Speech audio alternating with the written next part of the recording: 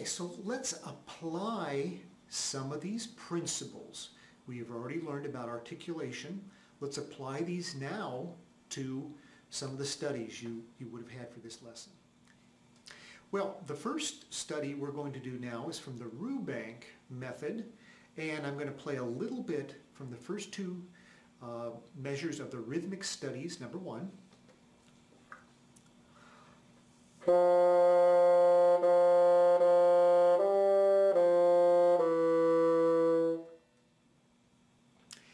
That particular stop to each note was done with just the tongue. I kept the air going constant. I didn't do any of this embouchure movement. It's simply the tongue. This is your reed and this is your tongue. The reed is vibrating. Your tongue stops the vibration and release, so it's da, da, da. Just a little bit touch of the tongue to the reed. I'll do that again.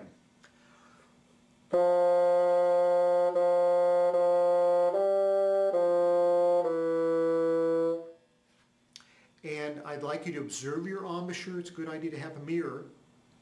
Make sure that there are no changes here. It should look just the same as if you were slurring it like this. The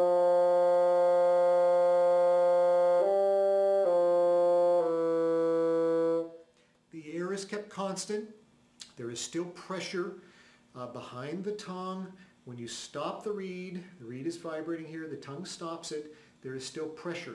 It's a bit like your water faucet in your house or your tap. When you turn it on, water comes out because there's already pressure behind it, but when you turn it off, that valve, you shut it off, there's no water coming out. It's the same. Okay, so let's go on to the second example here. This is going to be a little bit different because every note is not stopped with the tongue, but now we have some rests introduced. And where you have time to round out the note to make a slight sort of diminuendo and a nice resonant type ending to the note, you should do that. And this is done with the air supply stopping and the embouchure closing to keep the pitch from dropping, just as we've already illustrated with our experiments. So here's number two.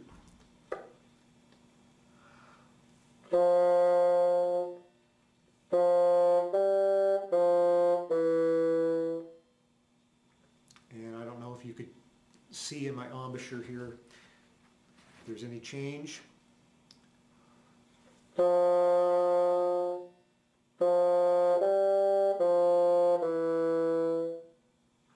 But I am closing it off slightly at the end of those notes.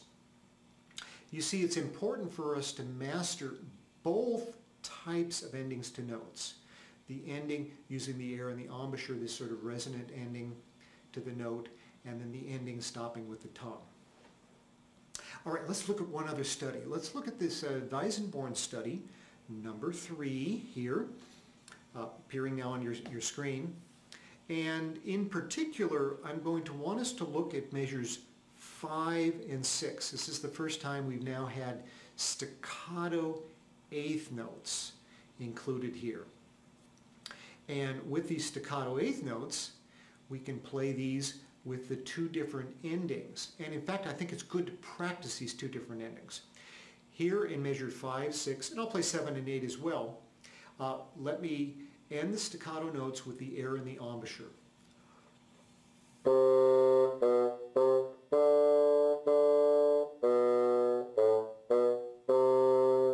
So I'm actually stopping each note and rounding it out again with a little bit with the embouchure closing.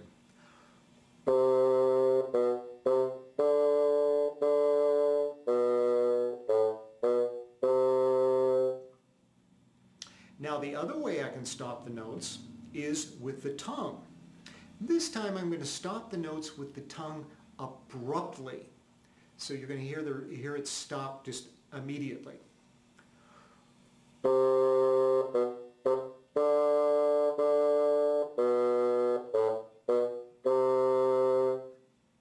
Did you hear how the ending was very much squared off on those eighth notes?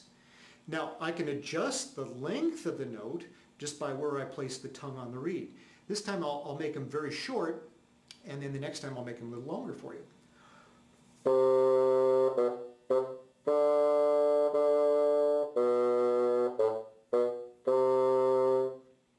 Those were shorter notes. Now I'll lengthen them, but still stopping it with the tongue.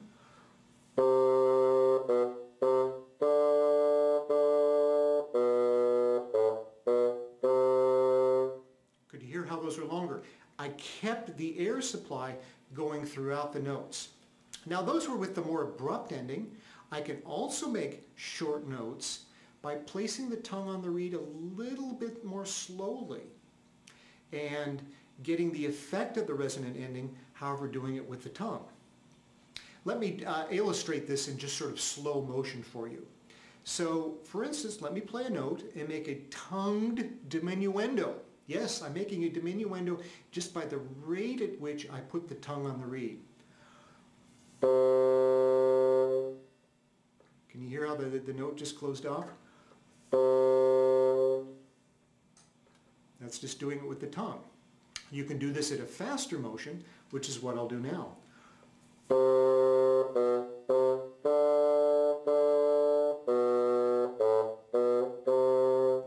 Didn't do it as well last time. Let me try it again.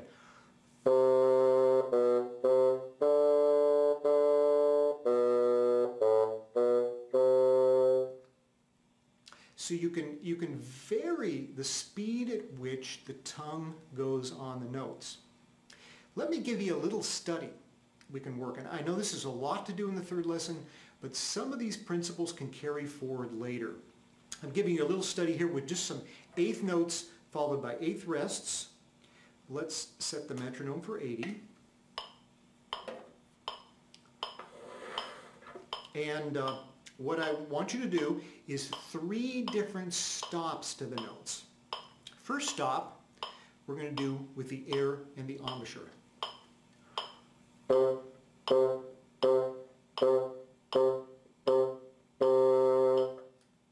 For each of those, I felt my stomach's or my abdominal muscles actually pulsing. Let's try that again.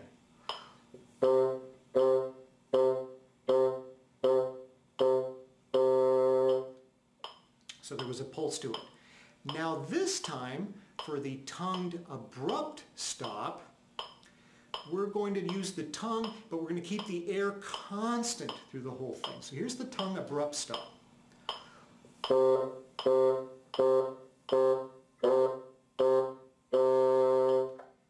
missed a note there. I wasn't too happy. Let's do that again.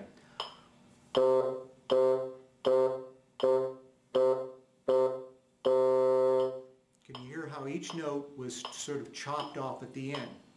Now I'm going to use the air constant through there, but the tongue less abrupt at the end.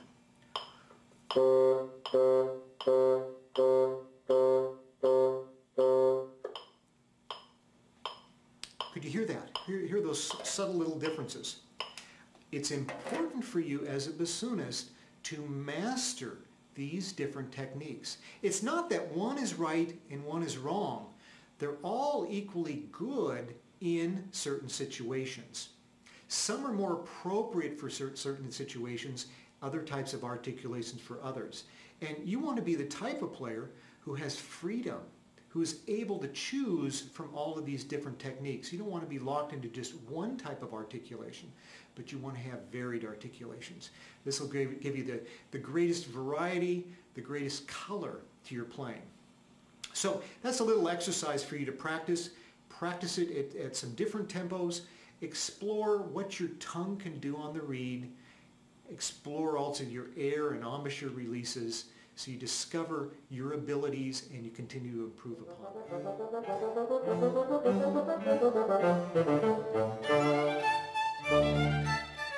them.